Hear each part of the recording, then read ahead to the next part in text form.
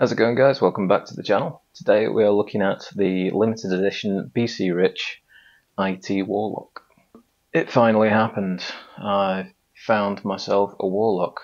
When I was 15, which is over 20 years ago now, I spotted a Warlock in a guitar magazine. This was back when I was just starting out to play bass, and I immediately fell in love with it because I was 15 and super edgy. So I waited years to find one that I could afford, and one of the main things that I was focusing on was the fact that I wanted one that didn't have broken points, because that seems to happen a lot on these guitars. And eventually I found one that was almost perfect. This one's got a little bit of damage to one of the lower points, but it's going to happen with any sort of pointy guitar. As soon as you put it down on the floor, if you put it down too hard, it's going to fracture the finish. And this one cropped up on eBay for, I think the opening bid was £180, which I got it for. Nobody else wanted to bid on it apparently, and it was fairly close by, so I went and picked it up.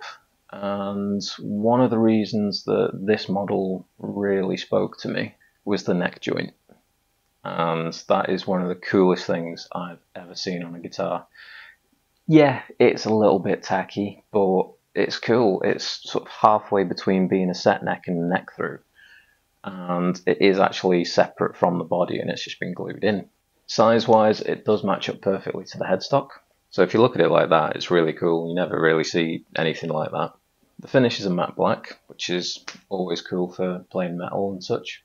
It's got an ebony fretboard with a single inlay in mother of pearl, but instead of being on the 12th, it's on the 7th fret, which does throw you a little bit at first, but you get around it. You still got all the side dots, so it's not that difficult to work with. This guitar is all stock, as far as I can tell. It's got the original BC Rich pickups, it's got the original BC Rich tuners, which hold the tuning pretty well, and the electrics are unmolested. One of the reasons I went for this guitar is if you watch my video on the Gear for Music Harlem X, I was so disappointed, despite loving the body shape, that I just started hunting again for the first time in a couple of years, and this just fell into my lap. So it was fate, really. It's got a fantastic 5-piece neck, and it's fairly beefy feeling, but not uncomfortably so. It's actually got a really flat compound radius, so at the top end it seems to be pretty much completely flat, and then up towards the body you're probably looking about an 18-inch radius. It's super low, and I didn't have to do anything to this. I am considering upgrading the tuners at some point, and I might put in some EMGs or something just a little bit different. I need to get into the electrics anyway, because the neck pickup keeps cutting out every now and then, so it could just be a faulty connection on the switch, but I'll need to get in there to find out. But the bridge pickup sounds really good, and when it works the neck pickup does too.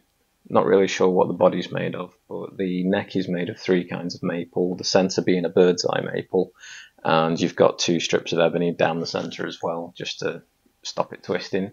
I'm having trouble finding a date on this, but from the headstock I'd say it's either 2004 or 2006, so they're pretty old.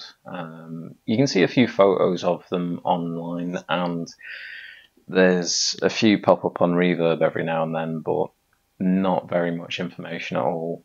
It'd be good if they had something like Ibanez, where there's a fan site where people have sort of categorized every guitar and given full specs and part numbers and things like that.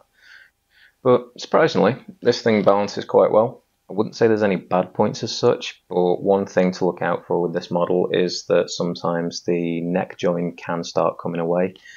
So without further ado, let's see how it sounds.